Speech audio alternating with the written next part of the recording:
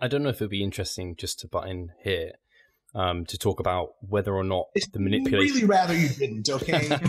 I normally don't say anything in these discussions, so there was a little bit of a gap. So I just was thinking this through, and I wonder if, I don't know if this, because it wasn't, I don't think particularly mentioned as a variable that you change within the article, but I think in general there is something, and people know that this is something that you vary, Mike, is whether the kind of change of reps and reserve takes a role and has a role in kind of all of these different kind of variables that we're moving. I'm pretty sure all of us do that, as read from their article as well. It's a real simple explanation for viewers that are curious. We like to start mesocycles at around 3 reps in reserve because most literature shows that it's a real, for sure, you're going to grow something kind of range, and it leaves you a bit, it's not super very fatiguing, right? So stimulus to fatigue ratio is decent. And then our thing is, we're not trying to go all the way to failure over the weeks. We just add a little bit of load and add a rep here and there, and eventually failure results. If you try to stay at like an arbitrary RIR, it's fine. If you try to stay at 3, 3, 3, 3, 3 the entire time, it's really tough to figure out what 3 RIR is. And you might have like a bad day and just do less weight, and then another bad day and do less weight. And then you're kind of regressing and you're not even in that overload threshold. So to us, the 3 RIR is just to start you at the bottom end of that overload range, and then make sure that you never fall out the bottom. You just increase reps, increase load a little bit, going. And then eventually one of 2 things happen. One is cumulative fatigue and your limits as a human being end up capping your ability to increase, and you reach failure or close, and then you deload and recycle, or you turn out to be Superman and you just keep getting stronger forever. And then you're a Captain America, Eric Helms, who, why would you even train if you're that gifted is what I'm trying to. Yeah, that's one thing that I've been confused. Flattery will get you nowhere, Mike. I found the opposite. That's something I've been confused about this entire time. It's just that I think we all sort of use RIR as a quantitative metric for making progress through the mesocycle. But we're kind of like, well, sets are bad, or don't do load, but we're all using RIR. If none of us use RIR, and like you said, we stayed at 3 RIR the entire time, performance would almost be impossible to track because of the fitness fatigue paradigm. Fatigue would catch up so much that there would be no increases in strength, or maybe in the very beginning there'd be increases in strength, and that'd be impossible to track because your 3 RIR at like 225 is going to go from like 6 reps, 7 reps, and then you're just kind of stuck because fatigue is caught up in like 6 reps, 5 reps, 4 reps. And it's like we have to increase or decrease RIR as one of those metrics. So just to clarify one thing, we didn't really mention the progression of RIR in our paper. The example we provided is actually keeping RIR static. And it's not that I'm opposed to progressing RIR. It was one example that we provided, and it's one that I use a lot with myself and with my athletes. Generally, in application here, like I might start a movement like a squat at like 4 RIR for the intro phase, get it up to 3, and then, maintain it, or like a 2 RIR for if it's a, upper body movement, for example. So, you had mentioned that it becomes hard to track performance, and I guess I don't completely agree with that, because yes, the fatigue aspect is present there. And so you don't know, say you don't progress, that doesn't necessarily indicate that there's no overload stimulus in place. Would you guys agree with that? Like if you say you stayed at the same reps for 3 straight weeks, do you think you're growing? It's possible to be growing during those 3 weeks? Growing, but maybe not optimally. Right. Okay, it depends on the level of the lifter. If you can only expect a kilo of muscle growth in a year, then yeah, you might be growing some nanograms. So. So one of the points with this reactionary approach to managing things is minimizing moving parts. I think is one benefit, or minimizing unnecessary moving parts. And that's why we kind of use that example of, you know, having an auto-regulated form of double progression, because in my experience, and, you know, I've seen this happen quite a bit, you're able to see performance. You might see 2 reps the first couple weeks, then it might, you know, trickle off to 1, which maybe you can attribute that to fatigue. But I guess you can't. So I agree with the fact that it can be hard to gauge progress in the presence of accumulated fatigue. But if it's occurring in the face of accumulated fatigue, that's a good sign. But I don't know how progressing RIR gets around that, because you're just causing fatigue to likely climb at a faster rate. And I think that's where some people get mixed up. Like the idea of progress and progression those are 2 different things. Like you can progress and add a rep, but be doing 1 lower RIR. You know, you can go from 225 for 6 at a 3 to 225 for 7 at a 2.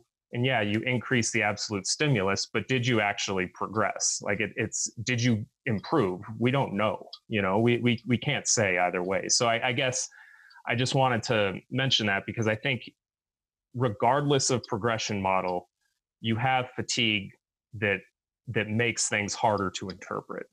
But I think the more variables you're progressing across the mesocycle, if you are improving, the faster that fatigue's going to accumulate, and the sooner you're probably going to have to deload, or, you know, as we talked about, the sooner you'll reach MRV and have that, you know, relationship exist.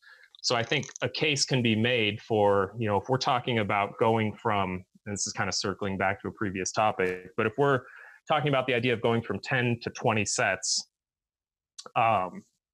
if we're well adapted to 15 sets and we perform 15 sets and we're recovering, we're not really changing much, we're just managing things in a reactionary manner, I think one way that could potentially come out ahead, and again, we don't know because there hasn't been a study to show this, but I think it's plausible that you may be able to see that point where performance doesn't recover a little bit sooner, or not sooner, a little bit later. You may be able to extend the block a little bit more because you're not proactively progressing the stimulus even when progress is occurring. So that's a pretty good point.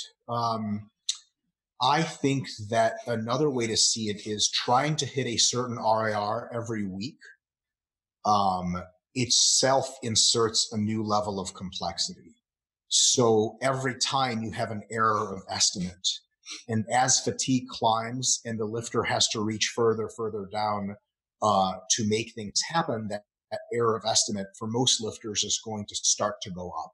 So for example, if I start a squat progression at 300 pounds and it's 3 RIR every single week after that, I have to make a new estimate of what my 3 RIR is every single time. Sometimes it's 300, sometimes it's 305, sometimes it's 315, sometimes it's maybe back to 305 again. So, you know, that was 3 RIR. That's if you're operating at the same number of reps each set. If you have a range, you can just, you know, load the bar with what you had the week prior, ignore the reps for more or less in the back of your mind, and just perform reps up until you reach that perceived proximity to failure.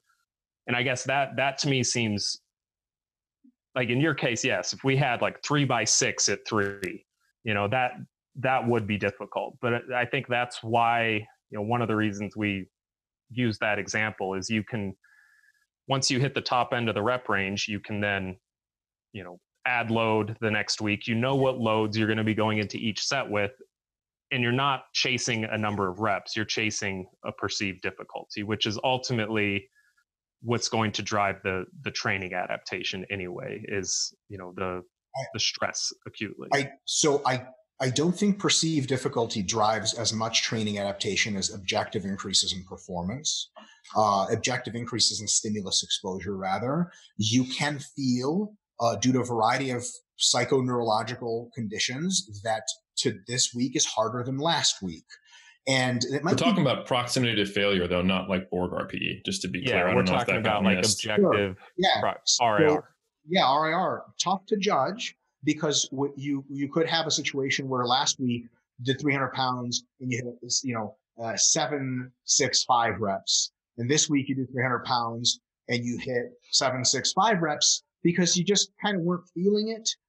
And then maybe it really was 3 RIR, but we know from, Eric's literal research that people aren't so good at estimating RIR, and sometimes as cumulative fatigue rises and it's time to put yourself into a difficult situation, we have a situation where we could be off by 2 or 3 RIRs from what really we are at the muscular level. So if you're pretty systemically tired, or you're kind of, I'll say it this way, afraid of the load or afraid of the reps, which I am half the time where I train, what I call my 3 RIR that day might really be a 5 RIR. I just straight bitched out, right? Yeah. So what we prefer to do is week 1, we go roughly 3 RIR.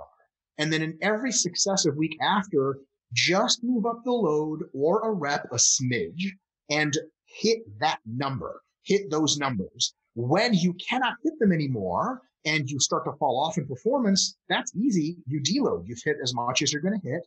And because we start at 3 RIR, so that gives, depending on the trainee's age and their level of adaptation, anywhere between 4 and 8 weeks of progression until a deload occurs. But because you set yourself a minimum baseline of 300 for set of 10, 7, and 6, this is the beginning. Next time, I either do 305 for 10, 7, and 6, or I do 300 for, add 1 or 2 reps in there somewhere.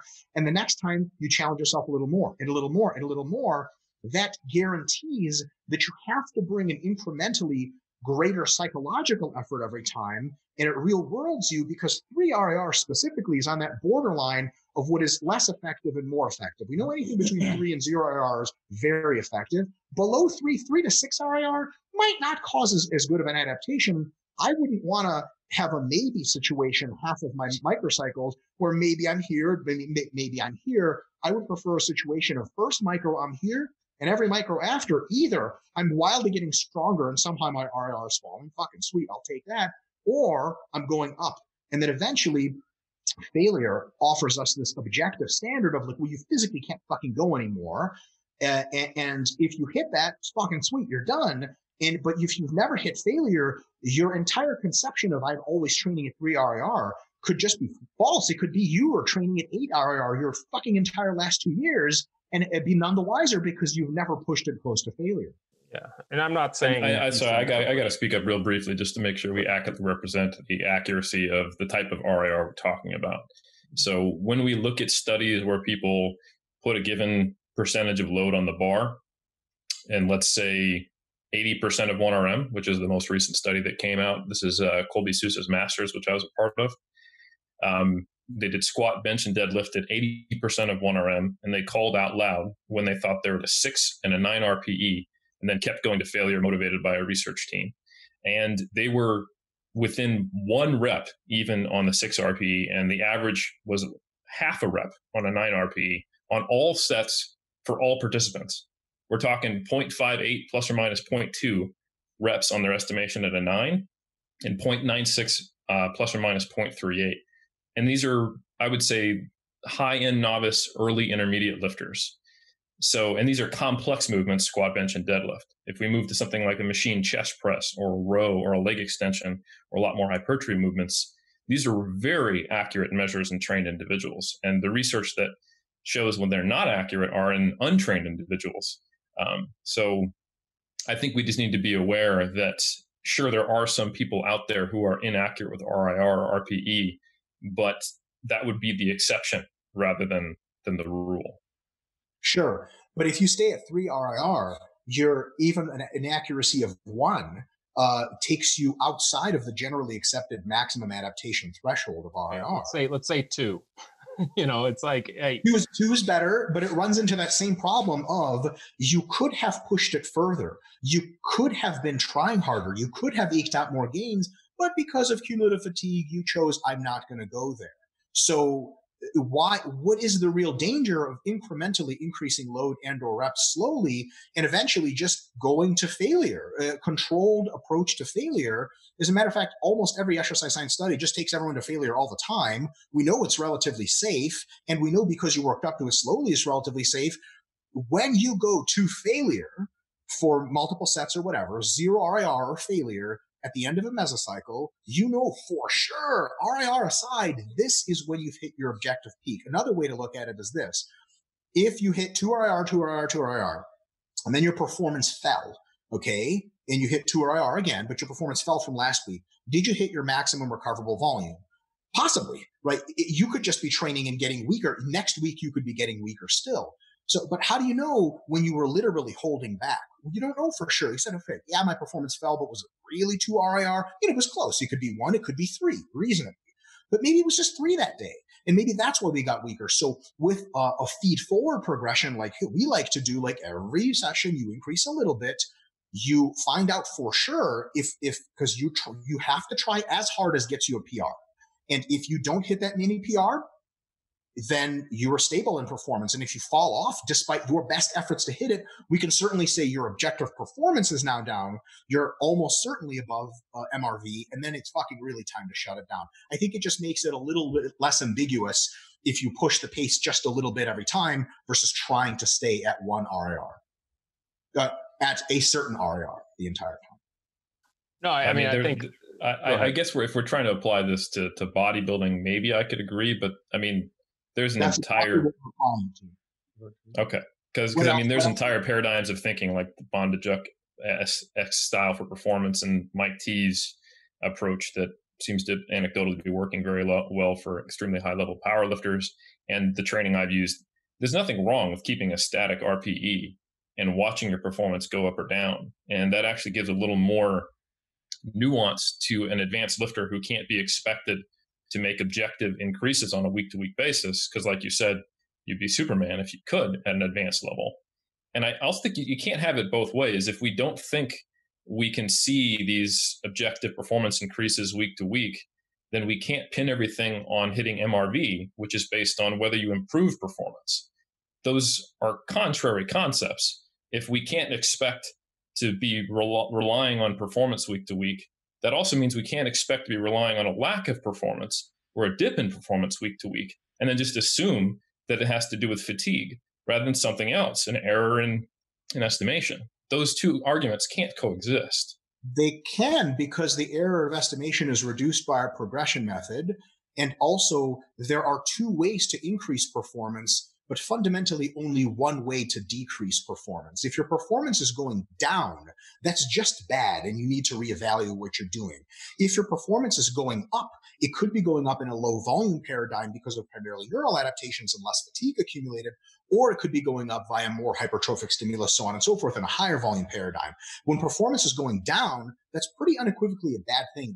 Certainly, I'm not one ready to defend, oh, your performance went down, it's okay, keep going. So I think those ideas absolutely can coexist. And what I will say in addition to that is on the powerlifting side and the strength side, I think the feed forward approach absolutely has merit. I think a ton of lifters will not have faith in themselves that they can do more. Very advanced folks that are really fucking with it psychologically, they do the feed forward thing in their head anyway. Yeah, you tell them just go up to your 8 RPE. All the motherfuckers look at that goddamn logbook and go, what was my last 8 RPE? 800 pounds. And they're going, absolutely 805, right? They don't just go purely off autoregulation, because if you did that, when you got 800 loaded, you ain't, fuck that. I'm not doing autoregulation shit. I'm just going to do 700. I feel like that's 3 RPE enough for me. For advanced lifters, the more advanced you get, the more hardcore you get, for sure, the less of a bad problem that gets to be. But I think those people in their minds still have a feed forward logic where they go, I'm going to do a little bit more, planned a little bit more. And that happens in training all the time. I think a really good approach to auto-regulation is to gently push yourself, not auto-regulate, a little bit outside of your comfort zone more every single time. and let autoregulation guide as to how much you are pushing, whether that's too much or not enough. If you're like, fuck it, I'll add 10 pounds and your reps drop off, you're like, 10 pounds was too much. Next week you add 5 or 2.5. I think that's a great use of it. But just that's the only way it's used. Say that again? I mean, that's the only way it's used. I've literally never heard anyone say ignore the logbook. And part of the reason why the inter-rater accuracy is high and the way it's been used by anyone who's ever started with RIR-based RPE is to take all that, the information that you have into account, plus how you feel and how warm-ups feel, and use it to adjust and to go in with a target number most of the time as well. So then we're in agreement there that a target number has a lot of validity, and then eventually that target number will, if you keep moving that up, eventually you will probably reach 0 RR. So my question is this: if you're 3 RIR the whole 3 RIR or 7 RPE the entire time, and the person's adding a little bit of weight every single week to the bar, every other week or whatever, adding a rep here and there, and they last 2 sessions they say, coach, I've legit, like, I added weight and reps, but I hit 8 RPE or whatever, or 2 RIR. Do you shut them down at that point? You're like, fucking reduce the shit, go back to 3. Or do you say, cool, we're not going to do 8s, and then we're going to do 9s, and we're going to do 10s, and then once clearly you're at 10, you can't go any further, then we deload you. How does that work from your guys' end? Like, if someone, in order to make a little bit APR, has to drop their RPE from the target range, is that when you deload or change some stuff around, or how does that work? Hi guys, Steve here. Just wanted to take a moment of your time to remind you of the Revive Stronger member site. Inside you'll find a thriving forum, a growing exercise library, presentations, research reviews, and courses. If you want to get involved, sign up via the description. So I normally give someone an RPE range versus target. And a lot of the time that's more of a diagnostic tool, like having hey, I want you to hit a single at a 6 to 8 today, or a triple at a 7 to 9 or something like that. And that kind of helps me get an idea of where their performance at. And I expect it to do this because it does. So for me to have faith in something actually being a performance dip, I need to see a little more than just, not saying you suggest this. I know that we talked before, you want to see 2 weeks in a row of performance dips. You're like, okay, things, yeah. And I think that's a very reasonable heuristic. So similarly, and I guess I don't want to spend too much of a tangent on RPE. I'm just saying, like, hey, we shouldn't take static RPE approaches across the table, because before RPE existed, people trained that way already. Now we're just quantifying proximity to failure. People would keep like you would take a basic linear quote unquote percentage based progression, and you do like 8s at 70%, 70 at 75, 60 to 80. That's a reasonably, like, you're kind of keeping a reasonably far distance from proximity to failure and just increasing the load linear. That's more of a strength program. That's probably not what we would do for hypertrophy like we're talking about, but you can absolutely set up a paradigm that I think is logically consistent and doesn't create any problems, in my opinion, where the RPE is reasonably static and other variables change, and you use RMI changes in load. The objective increases relative in that same RPE range is what I'd recommend, like plus or minus 1, saying the same.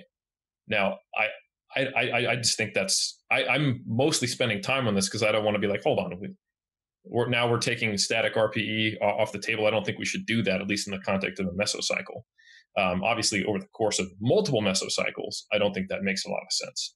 And I think, like you said, just because we can't become Superman eventually, if you try to keep a static RPE, either the load will stop going up, the reps will stop going up, or the RPE goes up, or we'd all be lifting Jupiter.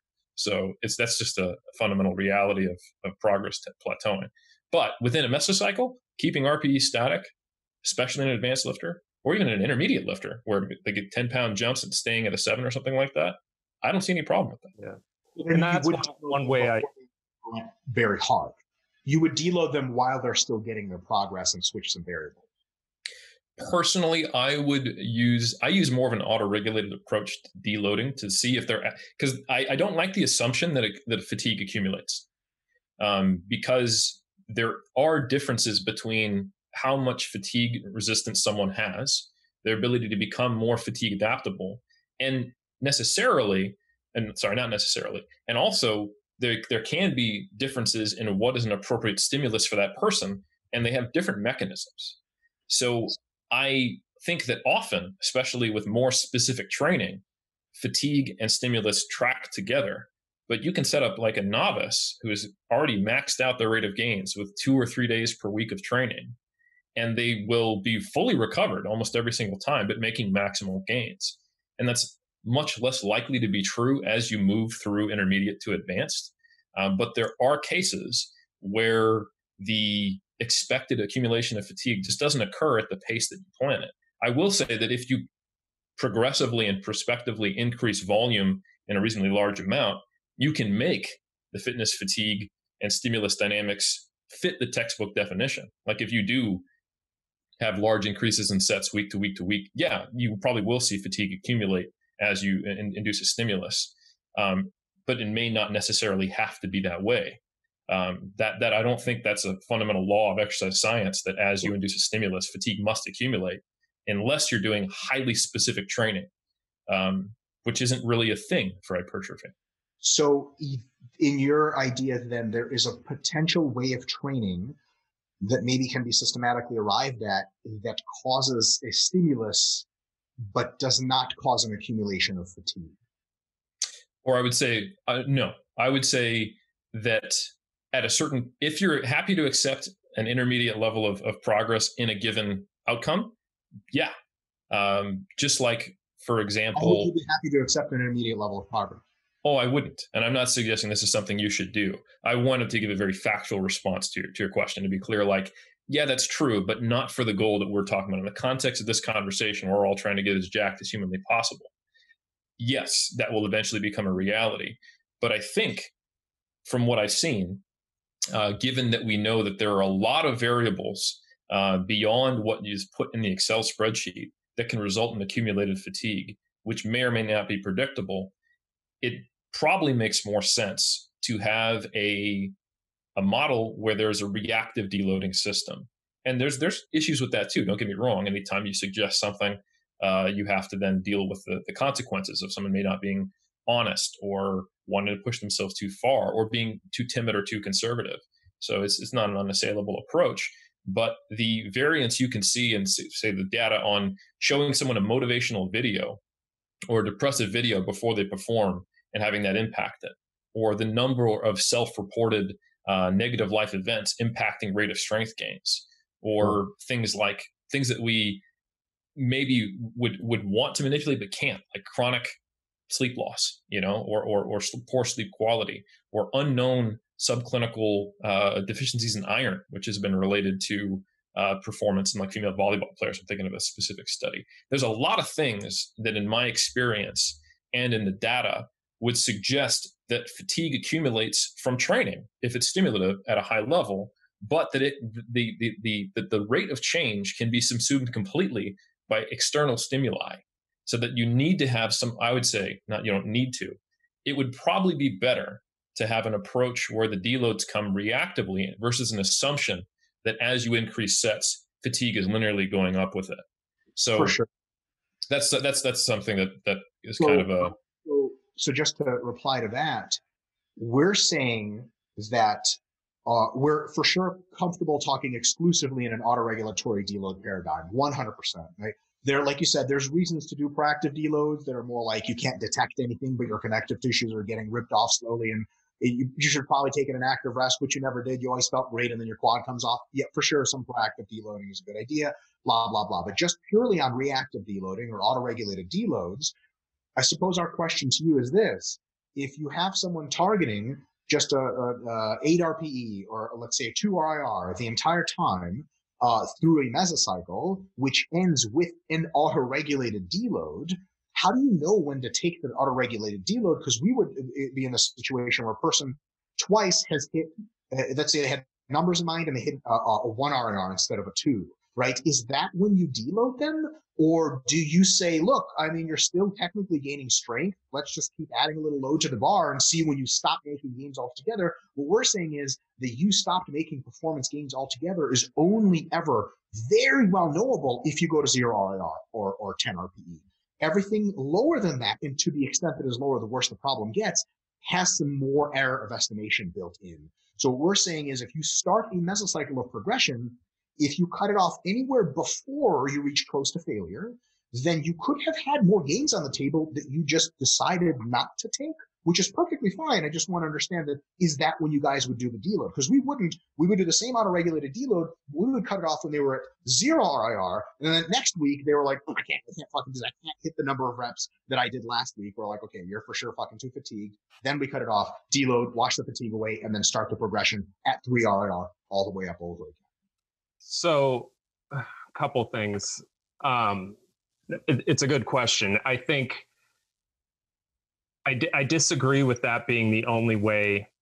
Yeah, I guess definitively, you're training to failure. But if somebody is decent, like, I mean, Eric's example, I forget the name of the author on that recent study, Eric, but if you're saying two RIR and that person is proficient at using RIR, which if they've been doing this long enough, I mean, 2 RIR, you should be able to get close there.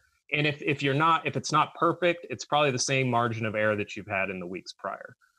So yeah, like if I look, like I'll deload somebody if I'm using a more, like, I don't always use a reactive approach, but that's, a different topic, but I think they definitely have a role. I'll have them go until they, see that drop off, or, they don't, match a previous performance. And then at whatever RPE target, at whatever RIR we have assigned. Yeah, sure. Okay. And I may even give it 2 weeks potentially. If there's, like, I would want to see it across multiple exercises, for a given muscle group. And I would want to know, like, behaviorally, external stressors, like how's your sleep, how's your nutrition, are these things that are, if we remedy these, would we then be able to easily continue to push this and start to, move that needle a little bit more? So I don't always deload at the sign of that. If there's other data that would indicate that there's other moving parts that could be contributing outside of accumulated, training fatigue. And I wanted to mention one thing, with the idea of using a static RIR, if we look at the training variables that we have in place, we have, within a set, we'll ignore the number of sets here. So we have load, reps, and then proximity to failure. If you're using an addition of reps and a progression of RIR, then I guess when it comes to the actual stimulus, it's hard to know, like, unless you're tracking an estimated max, it's hard to really know if there's a performance improvement there, and like the example I told Jared, if you do an additional rep, but it's at 1 less RIR, is that actually progress, or did you just work a little bit harder? Well, and I think that's where performance improvement. It's for sure a performance improvement. Is it a progress improvement? It's not a performance improvement. It's doing more. It's doing more. Yeah. So what you did last time is less. Your performance in the literal as measured sense has improved. Now you're trying harder, but your performance is elevated. Performance is a different topic than how hard you're trying. Your performance has gone up, absolutely. You were just trying harder this time. So what we're talking about is, but your 8RM is the same in both cases. Correct, but that's not a performance. Your 8RM could be the same. It's not a performance. That's a theoretical construct. Your underlying fitness adaptations is what we're talking about. Your underlying fitness, right, to use the sports science term, has that gone up? What we're saying is, because of the multifaceted approach you guys mentioned, for all the stressors and all the motivators, your girlfriend kissed you for the first time, or she gave you the middle finger and slapped you for the first time. I don't know which one increases performance more, actually, now that I mentioned that, a specific example. But so, those go up and down. And as far as we're concerned, cumulative fatigue really muddies the picture a lot. To us, it's very difficult to estimate what that underlying fitness is. We're not very comfortable doing it outside of, after a mesocycle, after a deload has brought the fatigue down, measuring meso to meso to meso. So how is your average performance in this meso versus the next meso versus the next? That's what for us needs to be going up. Within a meso, we take a more proactive approach, get all the way up until you can't do anymore, deload, and then see how you did. Because also muscle gains, a lot of times, and Cody Hahn has some great literature on this, that shit takes a long fucking time. You don't even know when that shit was set into motion. It could have been weeks ago that all the structure started rebuilding. And what you're doing now, you're saying, oh, I did, this many reps this week, and that's good. My performance went up. That could have been from 2 weeks ago muscle gain that started. All kinds of other adaptations could be going. There's hormones and everything. So to us, it's kind of a little bit of a black box from the perspective of seeing what's going on with your fitness. So when we're talking about performance, we're not talking about fitness, we're talking about literal performance. But once your performance starts to go down, for sure, fatigue is way too high and you cannot progressively overload as effectively anymore. So then we're not prepared. Basically, I think we're on the same page with, like, if your lifter is getting weaker, nobody's continuing the shit. Don't do so that. That's just the only way we use that. Okay. Can I just make one small point on the RIR? I guess, Eric.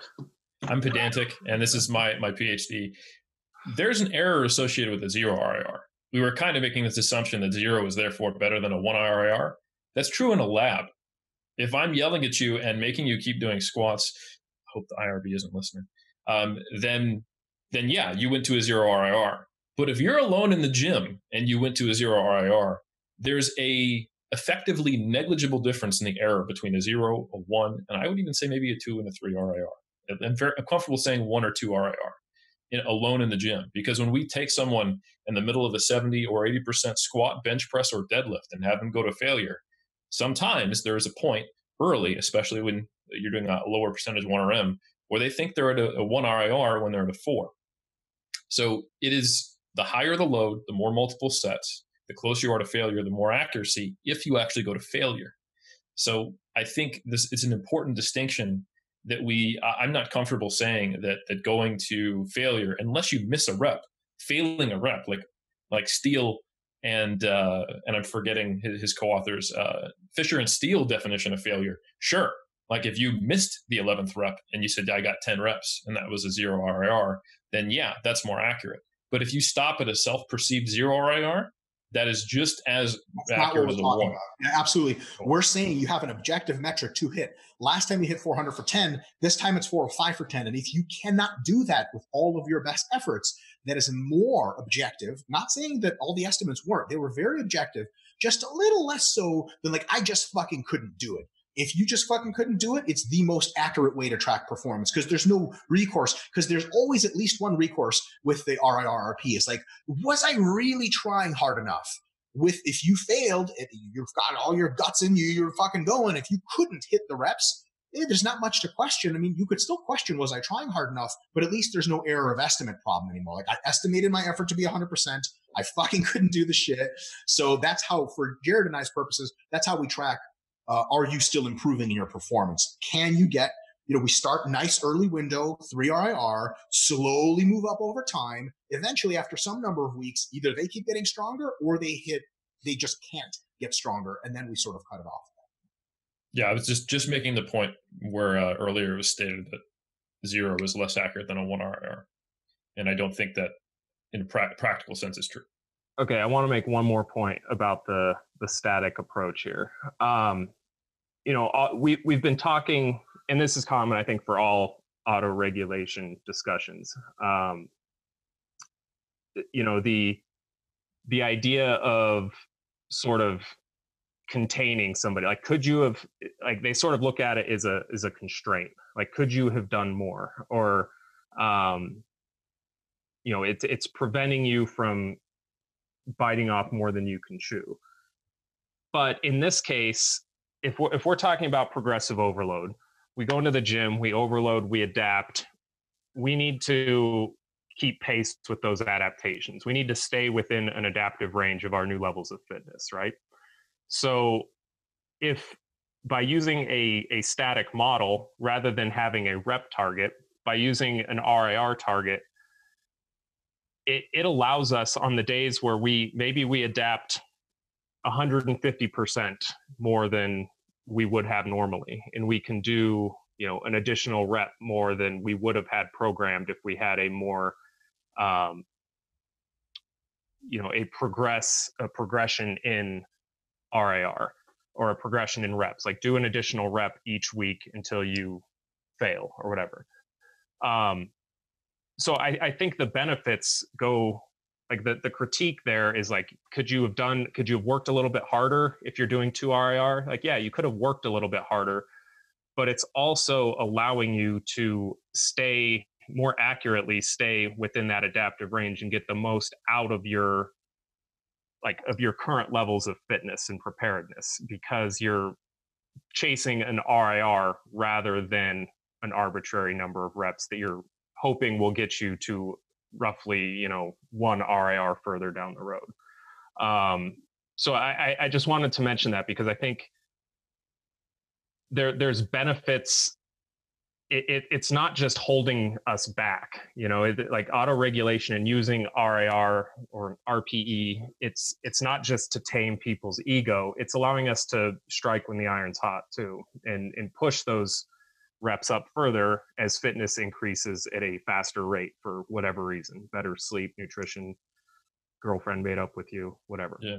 It depends on the comparison, right? So if you go percentage 1RM with fixed number of reps versus RPE, it's just as likely to hold you back, probably more likely to hold you back unless you're a really aggressive programmer than it's to let you forward. If you compare RPE to going to failure, then yeah, there'll be some days where you are being held back, but then you'll also accumulate fatigue faster, and that person will probably have a shorter mesocycle if they're always training to failure on every exercise, which I don't think any of us are suggesting. So I think it's just important to remember, what's the comparison? Because a lot of times people strawman the idea of RPE as always holding you back, like Brian said, where it's actually probably letting you move a little forward, which we saw in my PhD. I created a pretty reasonable, ecologically valid linear progression of percentages, compared it to an RPE-based program, and the progression and load was higher in the RPE group. But yeah, if you compare it to just go to failure all the time, yeah, I'd say those first 3 or 4 weeks, you're probably going to see more volume load, higher loads used in the failure group, but then they're going to kind of hit the wall a little early, and the other group will still be having a productive mesocycle while you have to deload. So I don't know. That's probably not relevant to what you guys are talking about, but it's worth noting the comparison. For sure. So in our model there, you just have a slightly higher RPE or lower RIR target week to week, is in essence how you can think about it. So it's still the same conundrum. We just lower the RPE a little bit to make sure that you're not ever fooling yourself into not working hard enough. And another way to put it is, let's say you squat 300 for 10 at the beginning of a mesocycle. That's your baseline of, if you dip below that, something's not right. So what you're going to want to do is not try to go, okay, for sure, 305, 310, 315, 320 deload. You don't have to do that. Some days it could be 302.5, and then the next day is 307.5, and the next day it's fucking your Titan is 325, and that hits you all the RIR targets that you want. But for us, it has to be probably at least a little bit, because if you can't put a little tiny bit of load or one extra rep in effort, sometimes, like, and the cool thing is about not trying to do the RPE RIR thing in every single time is, if you increase the load a little bit or the reps just a little bit, some days, so week 1, that was RPE 7, or moved up a little bit. Then it's should have been RPE 8 or 7.5 to do just a little bit more. You had a really great day, a really great sleep for the past couple of weeks, and turns out it was an RPE 7 again, or even a 6.5. Or you went up a little bit and it turned out that it was an RPE 9. It's just a fucking dog shit day. Well, then the next week, it'll probably be better circumstances. And you're like, oh man, the 302.5 was hard as fuck. I'm only going to go up to 305 this next time. And then you see how your first set of 305 feels, and at whatever number of reps you hit last time, you hit the same number, just with a little bit more weight. And you realize, oh, holy shit, like that was actually easier. Oh, thank God that last week was just a fluke, and I can, work a little bit harder than this week. And then maybe in the second set, you go from 302.5, you go 305, and then it's accurate for that RPE of that week. So we're not beyond the RPE of that week model. I think that's great, and it still has all the same constraints and elements that you guys are talking about. We're saying that model should be anchored to an expectation and a feed-forward plan of some kind of progression, because that prevents you from completely cheating yourself and just having 3 weeks where you just don't really feel like doing more, but your capacity has gone up, your psychology has gone in the way. If your capacity has truly gone up, that should be able to be reflective of that. And sort of lastly, I don't think there's a problem with having slightly shorter mesocycles that are slightly more aggressive. As long as you're deloading appropriately, you accumulate fatigue over the year is fine. I don't think having an 8-week versus a 6-week mesocycle is a better thing. I think it's just two different ways to go about it. And they're at the extremes. Yes, you can have too short of a mesocycle, but I think there's pluses and minuses there that are kind of a wash. In your example that you gave, though, if you go in and you perform the amount of reps and it's way heavier, or you hit, a 1 RIR and it should have been a 3 or whatever, and then the next week you dialed back and it was much easier. In that example, though, you're accumulating more fatigue in that session by potentially, I don't know how, if you're doing this for every exercise, it could increase to something substantial. But I guess you're sort of using the argument of, by using feed forward approach, you can then dial it back on a week-to-week basis based off of how it felt. And I mean, that it's sort of like it's not dial it as high or keep it steady. So, okay. That's what I stand corrected. So you're saying, keep it the same or increase it. I mean, I would imagine there could be a scenario where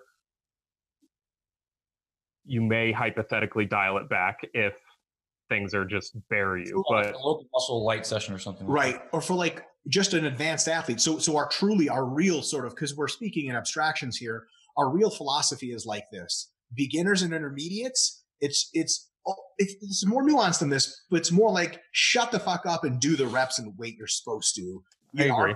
This RIR that we know under the hood you're making the adaptation, so nut up and do it. Because nobody cares what you say your RPE is anyway, because you have no idea. As you get more advanced, as a coach, a conversation with the lifter is like, look, ideally we want you to go up like this, but like, look, bro, if you had one set, you're supposed to be an 8 RPE and it was a fucking 10. No, don't do 2-3 more of those sets.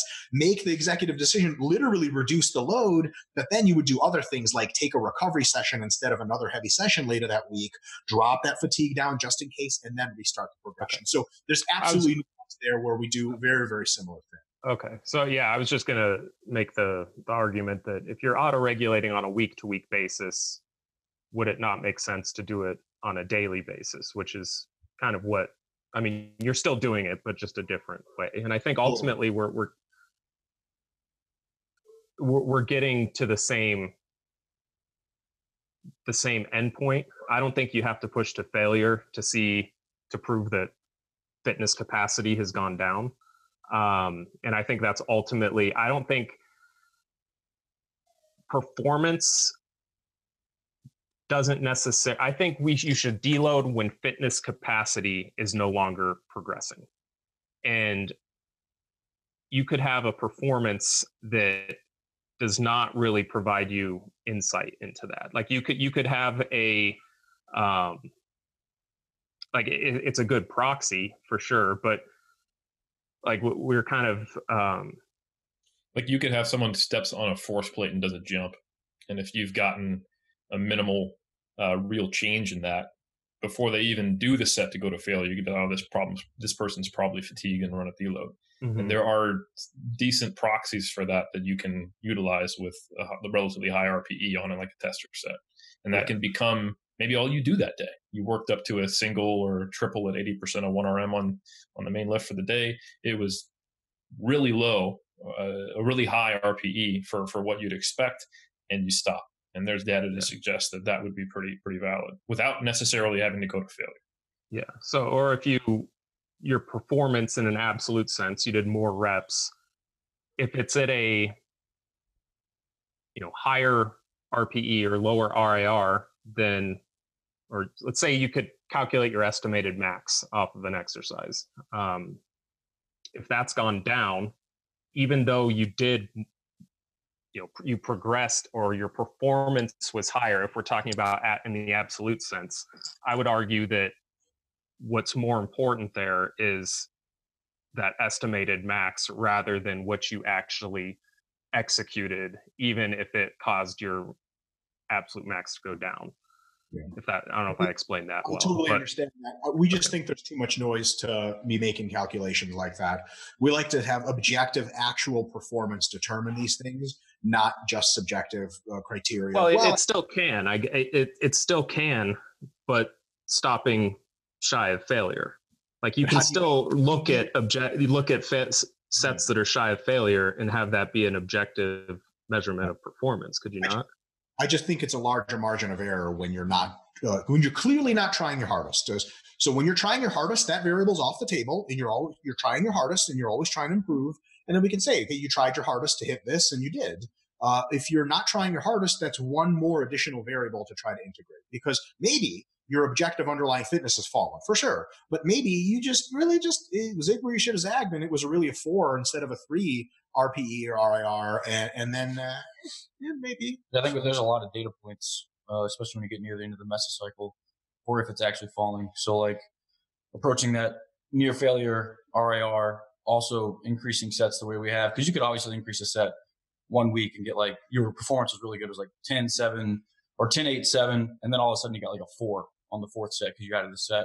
But then the next week, if you get 8-5-2-2, that's clearly it's going down. So because there's so many set increases and the RR is decreasing, that's a very clear measurement of this is. And then you could ask yourself the question: was I trying hard enough, or did I try as hard as I needed to hit at least the same set numbers?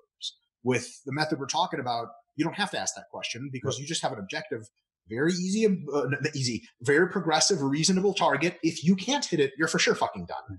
But if you hit it, then you stop there and you're like, fucking sweet, I did it. And I think it very well indicates actual underlying characteristics. Better, I would say, not better, more with one less variable to consider than an RPE RIR type. If you're not using, it's kind of silly to keep talking about this, but if you're just have a rep target each day, like you're going to do one additional rep, would you acknowledge that there's cases where you're providing less stimulus than you could within your recovery means? Totally. So would you increase reps the next set then? Say you assumed it would be like a 1 RIR and it was a 3, are you adjusting then? So it depends on the situation, but there's absolutely merit for being like, you look at your training partner and he was like, how many RIR is that? You're like, 3. He's like, that was 8 RIR. You need to do more reps. And you're like, okay, executive decision. But you could just not do that. I have no problem with that. So you could just not do that. You could accumulate way less fatigue, and then you bought yourself another week of progression. What I would say is it comes down to what kind of paradigm, what kind of mesocycle design you have. If you have a mesocycle design with a predetermined deload, like most athletes with time courses have, like your bodybuilding show here, you know when all your deloads are roughly going to be. You're not going to be like, oh, I'm still good, and then you collapse on the day of the show, or you do a powerlifting meet, you know when your deloads are going to be, roughly speaking. If that's the case, then every single set you do should be as close of an approximation to your target RPE as possible. So that even means altering the load between sets or reps between sets to be like, that was a 7. If I do another set of 5, it'll be an 8. So I'm going to take 5 pounds off the bar and it'll still be a 7 for sure. If you're doing an open-ended model where it's pure autoregulatory, if you just underdo it a little bit in 1 week, you could say, okay, I got some, Brian Miner style easy gains on the bottom end of that overload threshold. No big deal. I still progressed. And then next week, I'm just going to move up again and then again and again, and eventually it'll catch me. So I think just 2 ways to skin a cat. And real quick, wouldn't it be fucked up if we brought cats up to a sentient level and they found out that one of our common ways of speaking is there's different ways to skin a cat? Like, how do you think a cat feels when it hears that? I mean, holy fuck. Hey, Pascal here. I just quickly wanted to remind you of our online coaching service. At Revive Stronger, we put a huge emphasis on the personal aspect of our coaching. And if you want to take your physique and knowledge to the next level, hit the link in the description below. The most salient point of the whole conversation. I don't think we should spend much more time on RPE because I don't think we're actually on much of a different topic. One probably easy thing to cover that was also a motivator to write the letter to the editor was the claim in the paper that descending rep scheme while increasing load was inferior for hypertrophy. That was another motivator for me because I just thought it needlessly took something off the table for people or made them fearful of a certain progression model when the data doesn't support that. So, well, and before we dive into that, like when you, I guess, define fatigue, how you're using it, is something being more like higher intensities being more fatiguing.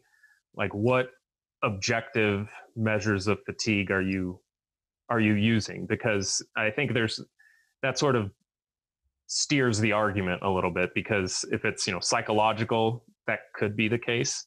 But of the actual physiological measures, in this case, central, peripheral muscle damage, the higher intensities are better. Joint and connective tissue fatigue, it specifically. I think that if you've been training at a higher rep range and you've accumulated some joint and connective tissue fatigue, then progressively increasing load to the extent that it drops your repetitions and you're now training absolutely in a heavier loading range is bringing a very tired physique and one that has a couple of wears and tears as far as joint and connective tissue integrity is concerned to lifting heavier than it is used to loads.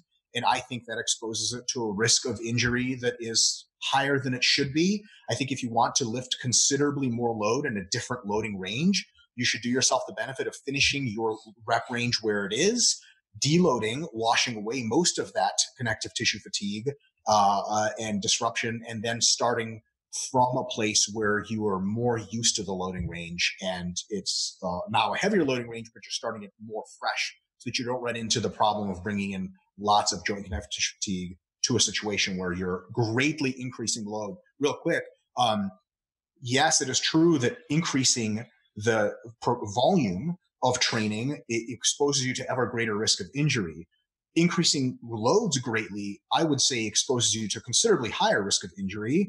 Bodybuilders have multiples the volume of powerlifters as far as average weekly volume, and they actually experience a statistically lower chance of injury than powerlifters do. The heavier you, say that again, weightlifters as well, and strongman competitors as well. So the more that you go heavy when perhaps not very well prepared for it, and really do this with the loading, the more likely it is to cause injury. And because dropping your repetitions doesn't actually result in any more hypertrophy, if you keep the set number the same, it's roughly the same amount of hypertrophy.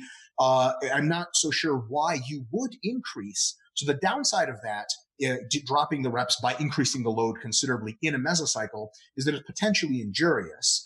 The upside of that is, to us, a giant question mark, because why would you do that? Yeah, no, I think that's a great argument of bodybuilding against powerlifting or weightlifting. In the context of the paper, where I think the example was dropping from 12-11, 10-9-8, I don't think those arguments hold up at all. Why not? So, because why would they? Because their body like that process. So 8 reps is more injurious than a set of 12. You got any data to back that up? Any studies? Absolutely, because the forces are higher. And every time they do any study of injury risk, higher forces correlate with a higher risk of injury, all other things being equal. We don't have to have direct data. I'm unwilling to the direct data on this, because we're just ignoring things that, if that's not true, who knows what is true with that. So your argument, the idea, go ahead, Brian. Oh, I was just going to say the argument that you're saying is more on the connective tissue front for fatigue. And let's say if we were to concede on that, and I think 12-10-8, I think in practice probably doesn't. I don't know if that, like, I wouldn't see that. If it was like an undulation pattern of like 15-8-3 or something, just totally, these large disparities. It's the same concept. No, I know. But okay, if we're talking about concepts, what you said in your paper, though, was sets of 10 one week, 8 the next, 6 the next, and so on, are likely suboptimal for inducing muscle growth. So the argument wasn't even regarding injury risk. And I think that's the claim that we're primarily trying to address, is there's no evidence to support that it's suboptimal for muscle growth. So at face value by itself, that specific progression without the and so on, absolutely the same for muscle growth, provided you don't get hurt. Very likely similar for muscle growth.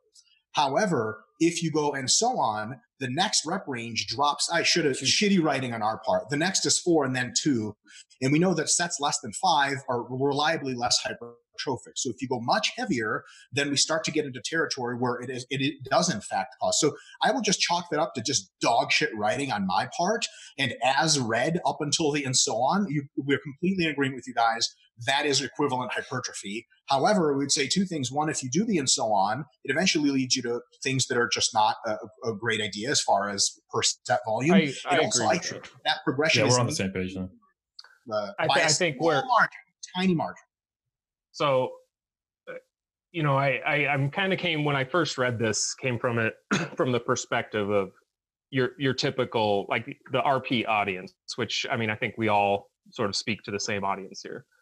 So the paper we wrote was absolutely not to the RP audience, just to make that very clear. Our paper is not even publicly available. You have to buy it. So our paper was as a theoretical concept paper for a more advanced audience. Okay. Well, let's say your audience, okay, so maybe it's not intended, but your audience is consuming this information.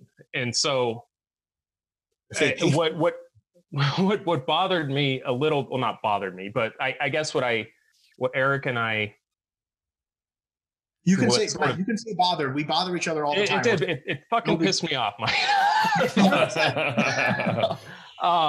No, but you said because rising relative intensities are likely to add disproportionate fatigue, but no added per set hypertrophy benefit, they can be tentatively ruled out as a mode of progression for hypertrophy. Yeah. And so I think that's just okay. Absolutely. Yeah, because like the only direct evidence is that reverse linear actually performed worse than linear in Prestes. And then when you compare sets of like 6 to 12 or 8 to 10 or 15 to 20, like every metric of fatigue that we have, whether that's session RPE, post-set RPE, or suppression of force production, would favor the higher load. So it's, I mean, of course I'm conceding that the higher loads get, the higher forces get, the greater, mechanical stress. That's a given. I'm not arguing that. I think we just have to be careful. Like, we don't want someone to think that they're doing it wrong if they go 12, 11, 10 in a or it's suboptimal or suboptimal, growth, which is what I do think it is suboptimal marginally because of that increase in slight increase in injury risk that didn't have to occur. Very marginally suboptimal. What else, though, is the Schoenfeld back in the day study of like 3x10 versus 5x7-ish or whatever. 7x3. 7x3, right? The groups got equivalent hypertrophy, but the feedback from the lifters was that it was grotesquely more fatiguing when the heavier group than the lighter group. And the lighter group, essentially, almost every workout said, we can do more. And at the end of the study, we're like, we can do more. And the heavy group was like, fuck, for the love of God, we're going to die. So, and that corresponds very well to our understanding as coaches and lifters in the gym. You do sets of 5 and some shit. You can only fucking do heavy sets of 5 at bodybuilding volumes for so long as you fucking snap in half. You can do sets of 10 for a long ass time and have productive gains. We don't want to see a paradigm in which you go from sets of 10 to sets of 5 in a single mesocycle, because that is essentially, it gets you the same stimulus for hypertrophy, but at the end of the day, the fatigue from a connective tissue perspective, especially, and maybe there's an argument there for some kinds of nervous system fatigue, to us seems to just be much higher. So why would you do that if there is no plus side to it and potentially only a downside? Well, yeah, if you use the example of 7x3 RM versus 3x8 to 12 RM, sure. But again, I think we're talking about the hypertrophy rep ranges. And like, if you could go, now here's an interesting one. So Bartolome in 2017, they compared 8x10 versus 8x3. And force production was suppressed to a greater degree in 8x10. And there was greater muscle damage and soreness in 8x10. And probably greater total accumulated connective tissue damaged. What about if I had to guess? Say again? What about muscle damage? Yeah, muscle damage was higher in 8x10. Growth. There was an acute study. If we want to talk about growth, then we can compare, I think it's Prestes, where they one group went from 12 to 14 RM all the way down to 4 to 6 by RM. And the other group did the opposite, and there was greater muscle growth in the linear versus reverse linear. Now, this is one study, but I think, like, if we're going to be making claims about like injury risk, we have to be considering that, yeah, while there's higher forces per rep, if you compare something like 8x10 versus 8x3, the total cumulative forces, the impulse is going to be higher in 8x10 by a long shot. So I think we just need, like, it's a very binary, not very well thought through argument just to say, hey, lower reps, more stress, greater connective tissue injury, if we're not going to be matching number of sets. Like, yeah, 7x3 versus 3x10. Thank you. But we are matching the.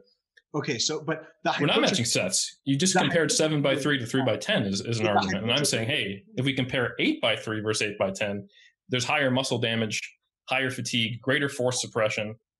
But those doing people get more growth too. But those guys get more growth too. So we're not matching a growth equated situation. We're matching a very different amount of growth now. With the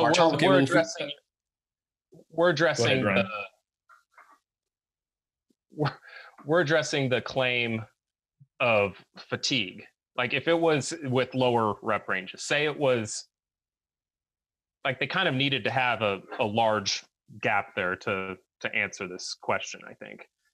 So if it was 8 and 5, do you think or 8 and 6, do you think the 8 group would have had more growth then? Over the long term, yes. 8x10? No, sets of 8 versus 6. 8 over versus the long 6. term, yes. Yeah. Which is I guess in short, the growth isn't what we're trying to defend here. I think it's the idea of lower reps being more fatiguing. As you go down in reps, whatever that magnitude is, they become more fatiguing. There's not, considering they're looking at polar ends of this, well, not polar ends of the spectrum, but 8 and 3, there's a pretty big disparity there. And all of the physiological markers for fatigue are greater in the 10 group. I think that in conjunction with what Eric said, like, in terms of absolute force per rep, that's one thing, but there's also more reps per set. And so, like, the total area under the curve. But there's also more growth. And so it's not growth equated. We're saying with the same growth. I know, but I'm saying the growth is irrelevant for this part of the discussion, because we're saying if you're saying that it's better because it's less fatiguing, and we're saying, okay, the fatigue can't be the cause because it's not less fatiguing. What if we were to do something like in your example of 10, 8, 6, where growth probably would be very closely equated, and we know that the fatigue isn't an issue, then I guess that's... But it's an issue nonetheless. I think if you I think if to carry that argument, you have to contradict a fair amount of evidence. Like, if 8x10 is more objectively fatiguing than 8x3, and if match number of sets of 8 to 12 produce a lower session RPE and post-set RPE than, say, 25 to 30 RM, same thing for 60% versus 90% of 1 RM, similar is versus 80 versus 90%. And every data point we have, or all the data points collectively, would suggest that anything in the 6 to, say, 30 rep range produce similar growth. It's pretty indefensible to say that lower reps within the hypertrophy range and higher loads produce more fatigue when the data says they don't. Yeah, fatigue on a total scale for sure. On a joint and connective tissue fatigue, I would say the lower reps produce more. 2 data points we could use potentially, or ideas we could use in the sort of the other example is the literature on people who do more of 8 sets of 3 and less of 8 sets of 10, they get hurt more. Powerlifters get hurt more than bodybuilders. So there's something there. And so that by itself is a huge thing.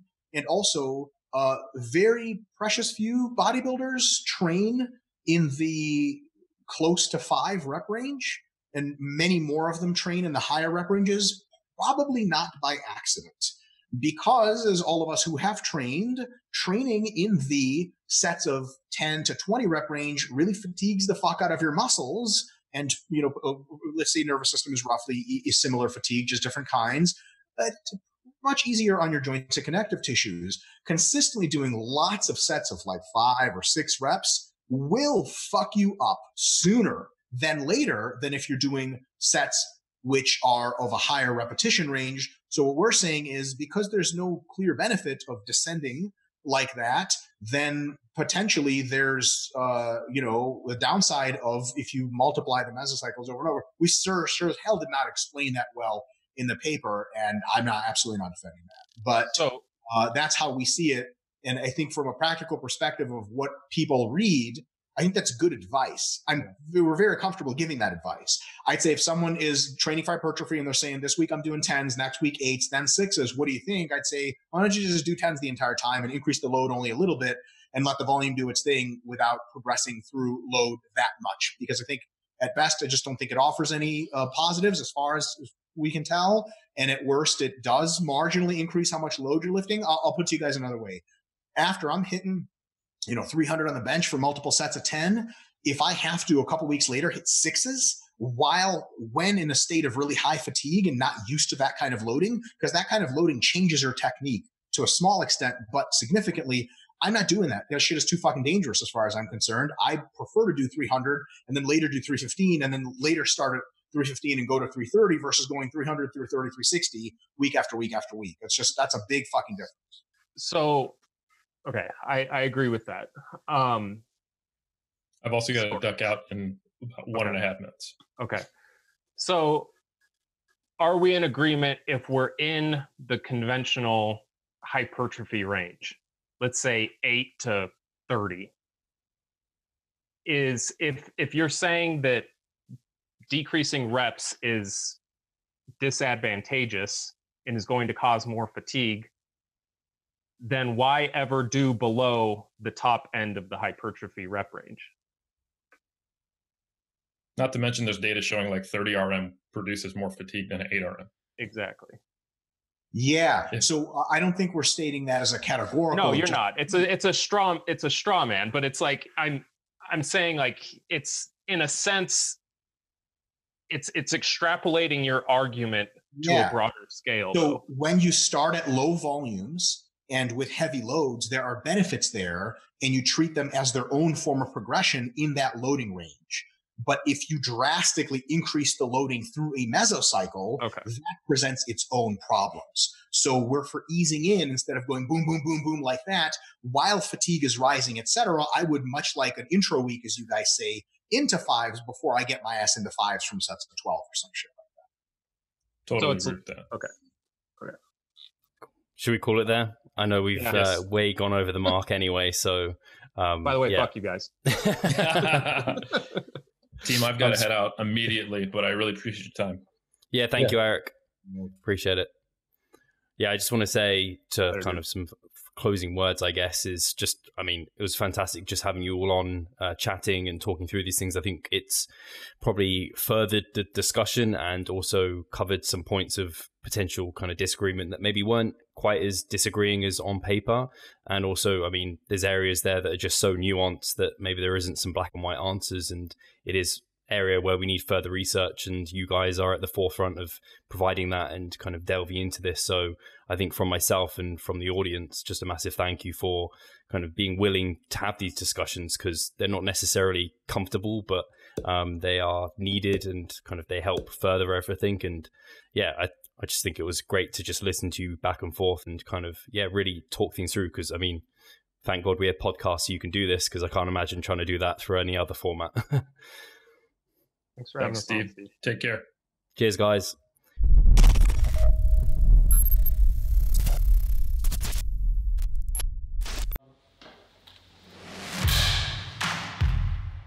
So I'm Steve Hall, founder of Revive Stronger and a coach of Revive Stronger. My name is Pascal Flor. I'm the co-owner of Revive Stronger and also a coach, of course.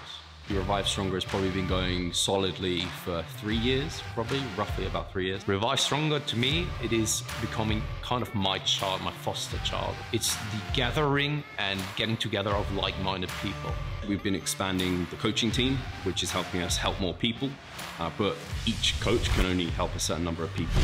Right now, it's all over the place. We have YouTube, we have Facebook, we have Instagram, but there isn't that community aspect behind that. And so the next step for us is developing a membership site. So basically, we want to create a family and a community that is then benefiting from another.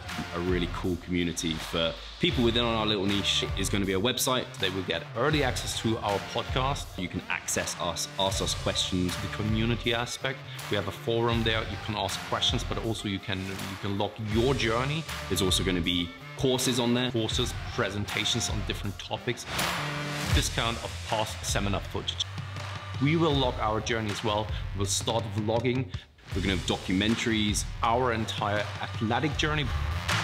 Furthermore, they get access to an exercise video library. The exercises that we love for hypertrophy and maximizing hypertrophy, we're going to go through those in depth, telling you how to execute them. We kept them concise and also mobile friendly so that you can watch them in between your sets. I'm super excited to grow this community. The amount of value that we're going to be delivering is huge, and I'd love you to be part of it. You will get so much out of that. I'll see you inside.